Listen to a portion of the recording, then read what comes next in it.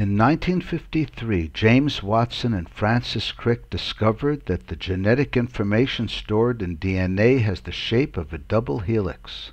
The genetic codes of all living beings are kept in repeating pairs of nitrogen bases, called base pairs.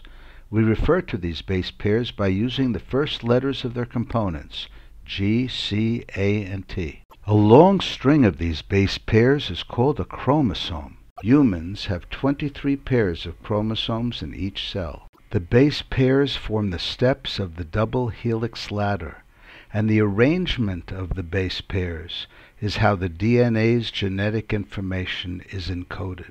There's a great variety in the number of chromosomes that different beings have. The kangaroo has 8 pairs of chromosomes, carrot 9, rice 12, giraffe 15, porcupine 17, earthworm 18, tiger 19, mouse 20, wheat 21, dolphin 22. Humans have 23 pairs of chromosomes, potato 24, pineapple 25, cotton 26, sheep 27, strawberry 28, goat 30, horse 32, bear 37, dove 39, turkey 40, shark 41, crab 104, and the black mulberry has 154 pairs of chromosomes. Encoded in the base pairs of the chromosomes of an organism is all the information to build that organism from a single fertilized cell. In the human being, each of the 23 chromosomes has between 46 million and 247 million base pairs.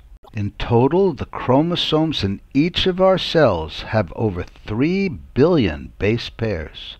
To picture this number of 3 billion base pairs in every cell, let's say pennies were stacked on top of each other, each penny representing a base pair.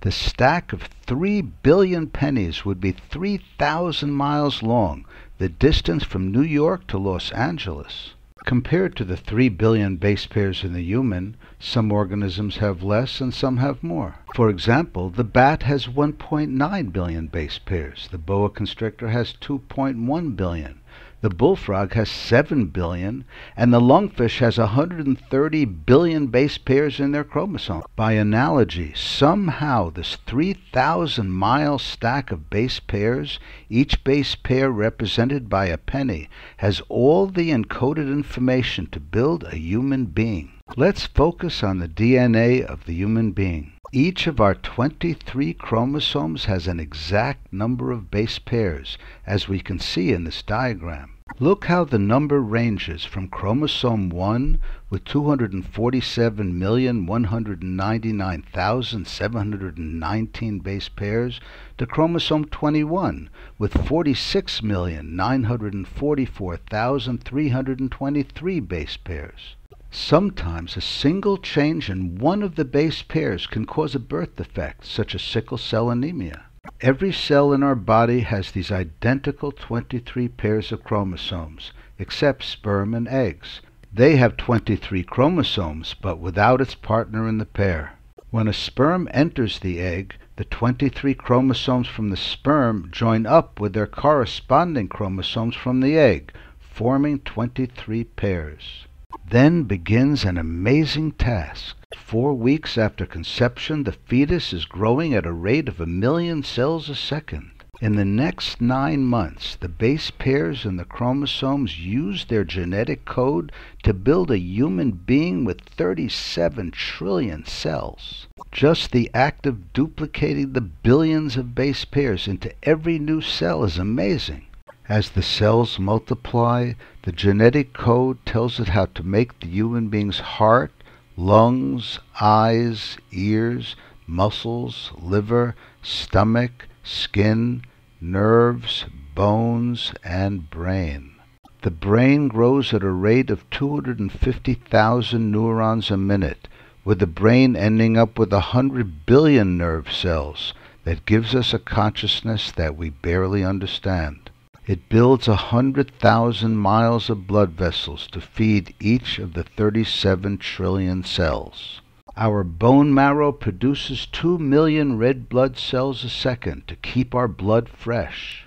The complexity is truly mind-boggling. It's difficult to imagine how the 3 billion base pairs in the chromosomes of the one fertilized egg has the information to make a human being with 37 trillion cells, each cell in its right place, made in just the right sequence, so that all our organs work in harmony to make us alive. To help visualize the number of 37 trillion cells, there are as many cells in the human body as there are seconds in 1,000,000 years. About a decade after birth, hormones kick in so that in time another sperm may fertilize another egg to begin the process of building another human being. The complexity is beyond comprehension. How is it possible that the code and the arrangement of C, G, A, and T molecules in the chromosomes of one cell, so small you can hardly see it under a microscope, forming a string of base pairs similar to a stack of pennies 3,000 miles long, that these base pairs instruct the one fertilized cell how to multiply at a rate of up to 1,000,000 cells a second to build a fully functioning body, with heart, eyes, brain, lungs, and all the other organs, with as many cells as there are seconds in 1,000,000 years. Mathematically, it's just not possible that such mind-bending complexity evolved through mutation, natural selection, and survival of the fittest. This is especially true when entropy, the tendency for things to break, is always trying to tear down whatever order is made. The only alternative is that this incredible complexity that the chromosomes in one cell is able to build the trillions of cells of our fully functioning body, that this process was created by a being that is beyond our comprehension. We should all feel humbled and grateful that we have been the beneficiaries of this miraculous process.